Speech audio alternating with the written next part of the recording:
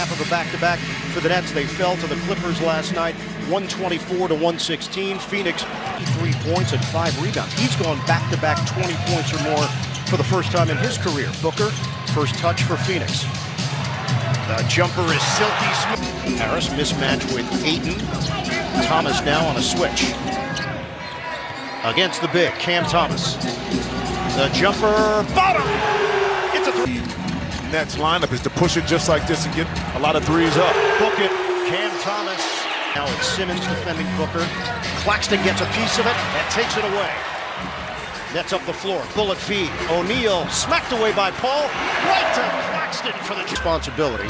Suns are now 1 of 5 from the field. Johnson, swing, Booker, the open look. What a beautiful stroke and not missing a beat that time.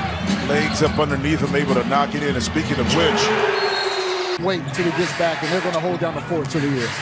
Yeah, and Chris, there's no doubt the Durant camp was hoping he could play in the All-Star game. Out of the timeout, 7:38 to go in this opening quarter.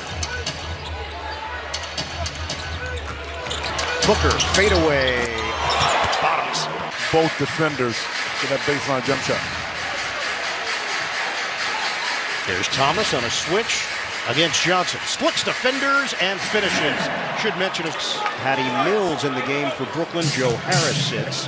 Both teams shooting 50%. Booker will get a breather, and the Suns cash in.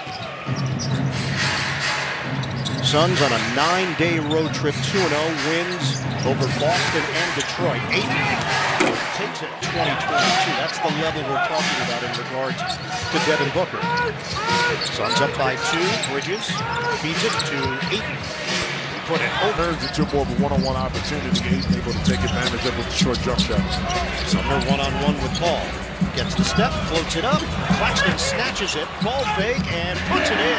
Grab it, bounce, and get back up before Ayton was able to get set.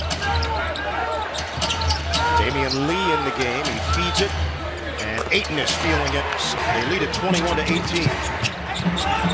Cut, slam. It's for a moment. Hand it off. Mills.